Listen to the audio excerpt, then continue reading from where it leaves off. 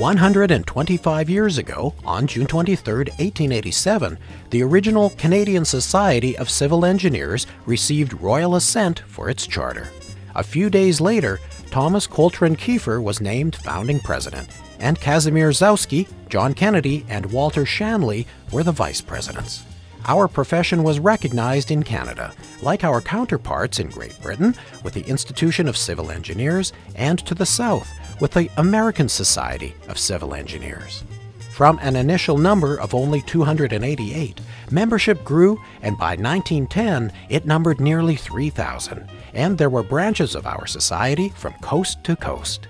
Canada was also growing, transforming from a rural agrarian to an urban industrial society. Railways, dams, irrigation projects, and industries were being built, and engineers were prominent figures in that growth. Engineering became Canada's largest profession of that time period.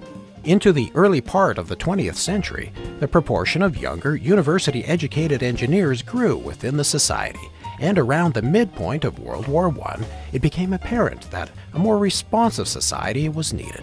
Specific disciplines of engineering were emerging, and in April 1918, the Society's charter was amended, changing the name to the Engineering Institute of Canada. Though the original CSCE included all disciplines of engineering outside of military engineering, this new name was required so that all disciplines were seen to be represented. Canada was hit hard by the Great Depression. Unemployment was 30% by the latter years, and the Institute established a non-active list for unemployed members, as well as a free-to-members employment service. Nearly 700 members were unemployed, and the membership dropped to 3,800 from over 5,000 in 1924. Make-work projects such as the Broadway Bridge, a National Historic Civil Engineering site, employed some members. It took World War II to bring Canada out of the Depression. Support for the war effort meant increased manufacturing, resource development, and research in a number of areas. The British Commonwealth Air Training Plan resulted in the construction of over 100 new airfields and the improvement and expansion of many more. The plan laid the foundation for Canada's air transport infrastructure for years to come. As Canada emerged from World War II, thousands of veterans returned home, many ready to work, and a large number of them swelling the ranks of engineering schools in Canada. There was also a massive influx of immigrants, and this put pressure on a somewhat neglected infrastructure system. A major construction boom began. New oil was discovered in Alberta in 1947, and work began on the Trans-Canada Highway in 1949. Adding to this boom was an influx of immigrant engineers in the 1950s and early 1960s. Infrastructure was being constructed across our nation, and in 1959, the St. Lawrence Seaway opened. In Canada's north, aided in part by John Diefenbaker's Roads to Resources program, roads were constructed to access resource-rich areas. Among them was the Dempster Highway and the nearly 500-kilometer Great Slave Lake Road from Enterprise to Yellowknife. New communities such as Inuvik were being built. Membership in our institute grew, especially in the decades following World War II. But the Institute faced a challenge similar to that faced by the Society years before.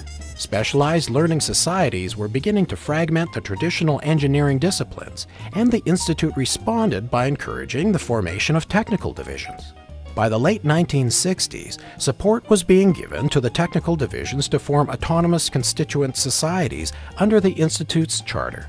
The Canadian Society for Civil Engineering emerged in June 1972, and with a slight alteration of the original name, the CSCE was now inclusive to all those engaged in civil engineering. The newly reformed CSCE also brought a number of the technical divisions with it, and they led the way in international relationships, such as the International Association for Bridge and Structural Engineering Conference in Vancouver, hosted by the Structural Division in 1984. This was an apt location considering the number of bridges and challenges that area possesses.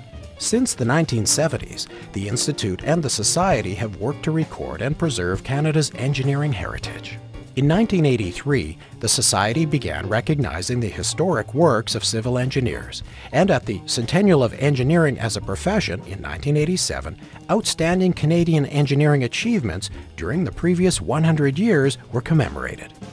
Several with a large degree of civil engineering involvement: the CPR Transcontinental Railway, the St. Lawrence Seaway, the Athabasca Commercial Oil Sands Development, and the Hydro-Quebec Very High Voltage Transmission System. For the 125th anniversary, a new award for governmental leadership in sustainable infrastructure has been established by the Society, and the Institute is recognizing a number of engineering achievements: the CN Tower, the Triumph Accelerator, Confederation Bridge, Radar Sat 1 and 2, and the Canadarm. As engineers, the public depends upon the accomplishments and impacts of our profession on almost a daily basis, from those constructed decades ago to ones that are newly completed. They are beneath our feet, they are across our nation, and they are in the skies above us. May our next 125 years prove as rewarding as the last.